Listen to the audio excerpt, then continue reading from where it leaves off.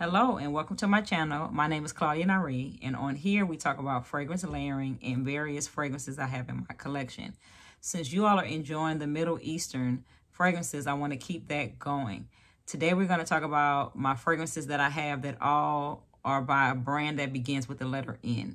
So it's Nusuk and it's Nabeel. So I have two for Nabeel and I have two for Nusuk. And I have one, for Nusuk. If that is something you're interested in, you want to learn about more about Middle Eastern fragrances, then stay tuned. Also, if you are enjoying these type of videos, I have an Instagram account.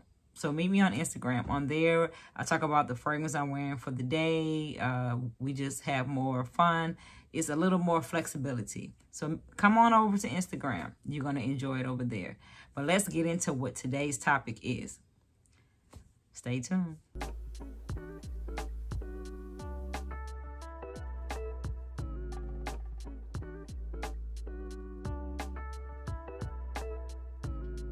Okay, so let's get into it.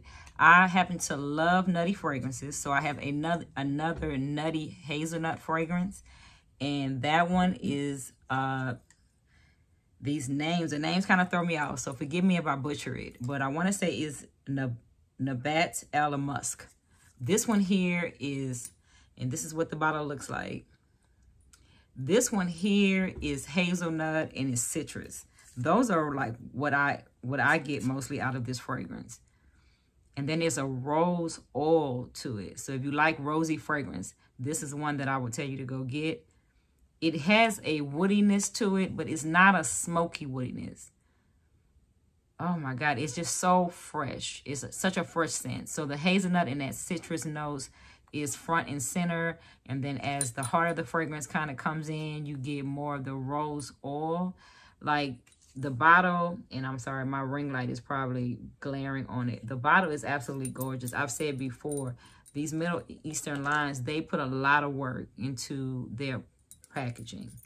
But this one here is a nutty hazelnut fragrance. So if you're looking for something with hazelnut, real nutty, with a touch of freshness from citrus, go with this one right here, okay? My next fragrance is if you want a woody, more of a woody, smoky scent. This is a fragrance that I reach for in the winter time because it's very nutty. It's very, it's like, it's so cozy. This is a cozy fragrance. And the name of it is Oud Truith, right? So you have to be very confident about wearing this one because it does come off a bit strong.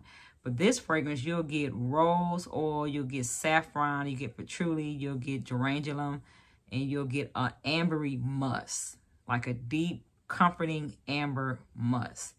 This is not a, to me, in my opinion, this is not a summer fragrance or a spring. This is in the winter. In the winter, I think this will perform magically because it sticks to you. It's a very strong, rosy fragrance. As I started to get more into Middle Eastern fragrances, I found that they are very heavy in oud or rose. This one here, so that you can see the bottle. This one here is rose and oud, basically. That is the heart of the fragrance. That is the fragrance.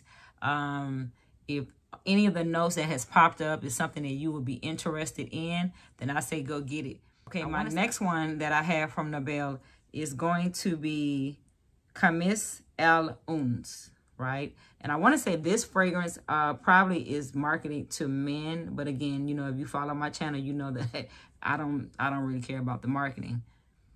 But I will tell you that it starts off with aldehydes. Aldehydes, plum, raspberry, and coconut.